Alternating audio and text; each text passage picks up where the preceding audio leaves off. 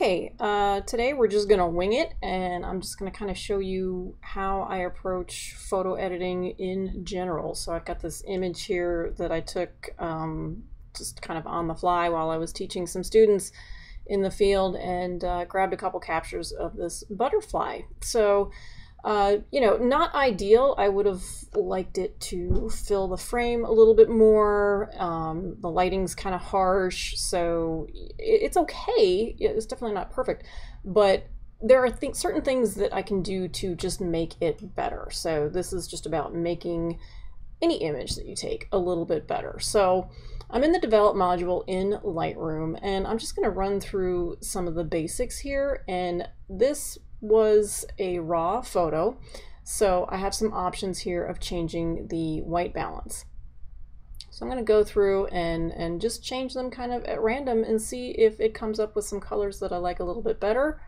I'm going to put it on auto. It thinks it should be a little bit more blue.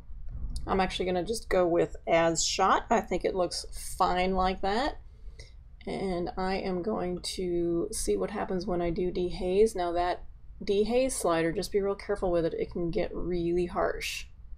So just a little bit, maybe a little bit of texture, because I really want to see this guy pop, but I don't want to do too much globally.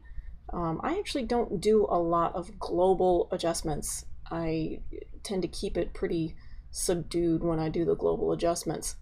So what I'm going to do is I'm going to use a little bit of an adjustment brush just on the butterfly here. Now my automatic setting here is to kind of do the exposure +2, which is ridiculous. So let's bring that down. So I do want to brighten him up just a little bit, just to bring kind of a little bit more attention to him. So I don't want to go crazy, but just a little bit is okay as long as I don't blow any of those highlights. And I'm actually going to bring the black down, which gives him just a little bit more contrast. It's not a big adjustment, it's just an adjustment. So I'm going to add another brush, and this one I'm going to make really big, because what I want to do is I just want to tone down. Now granted, it's again 2 stops over, just try to ignore that. So I want to kind of tone down all of this green around him to essentially cause a vignette.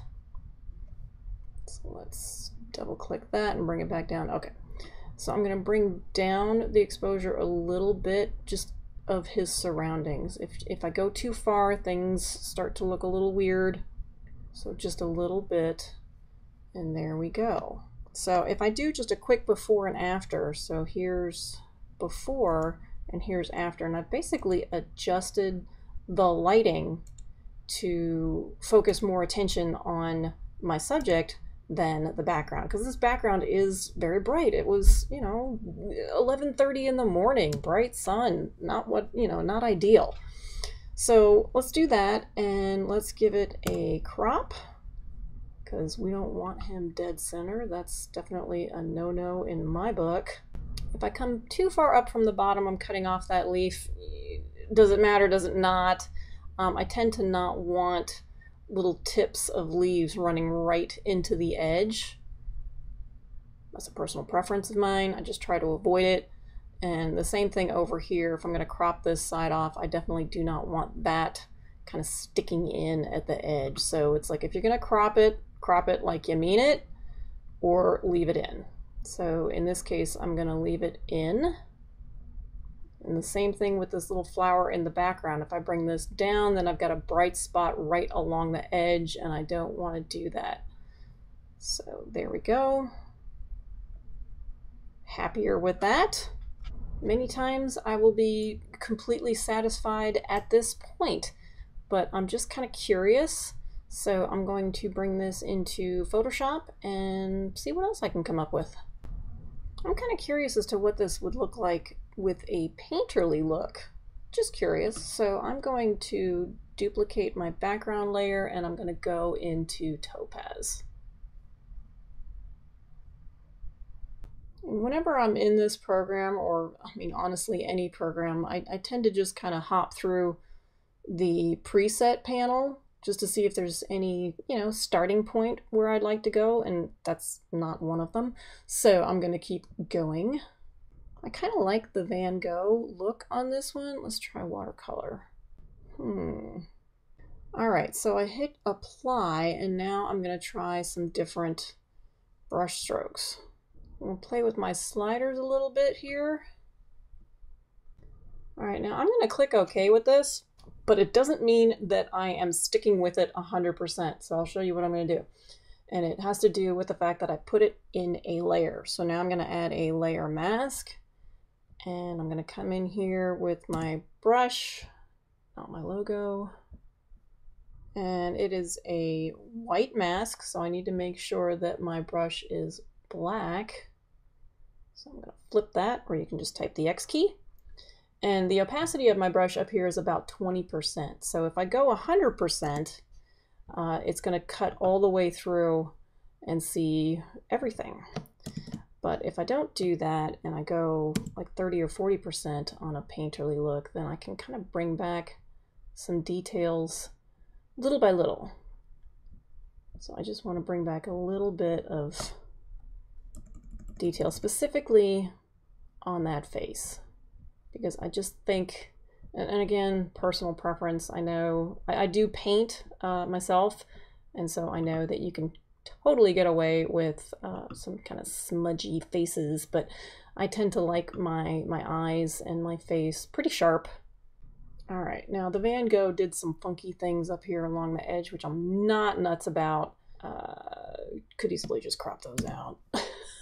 Save myself some cloning time, honestly.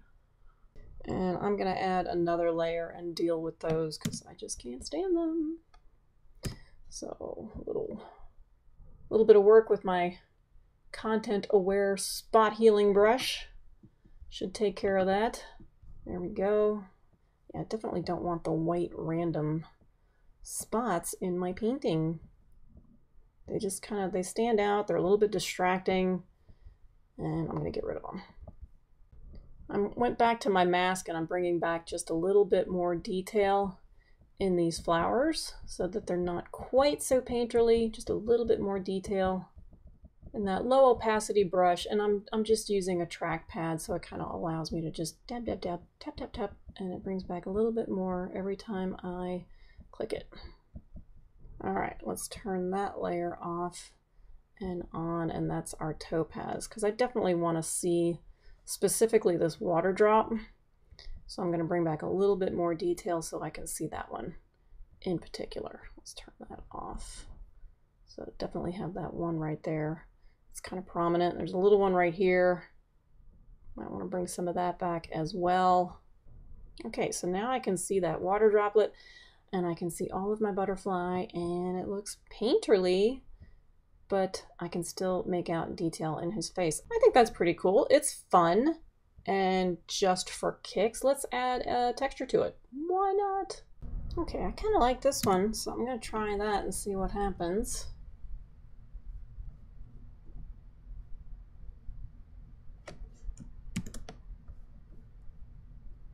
And let's make it fit. You don't have to make it fit. You can do whatever you like, but I'm going to do it this time.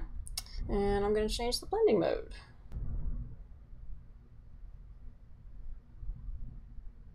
So I actually like the way that this brightens the whole image with the the screen blending mode, and then I'm going to add a mask. And so I'm going to remove it. I'm just going to kind of use the texture as kind of like a vignette, textured vignette. That's kind of fun.